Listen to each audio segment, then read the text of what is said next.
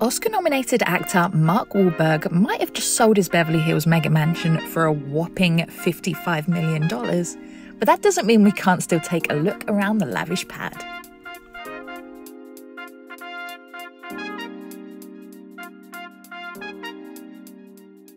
Marky Mark and his wife bought the property in 2009 for about $8.25 million. They had Richard Landry, an architect known as the King of the Megamansion, design the place, and he certainly lived up to his name. The colossal property is pretty much a personal country club with the amount of amenities it has spread across it both inside and out. There's 12 bedrooms, and not one, not two, but 20 bathrooms. There's a double height foyer with marble floors, columns, and a sweeping double staircase. And that leads through to formal living and dining rooms and an eating kitchen with 2 islands. The 2-story library is cozy, wood-panelled, and the perfect spot for curling up with a book.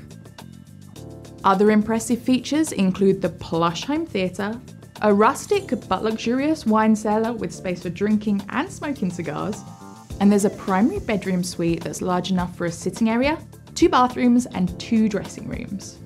The seriously well-equipped professional-style gym is probably where the actor gets in his well-publicised early morning workouts, but the sports amenities don't stop there.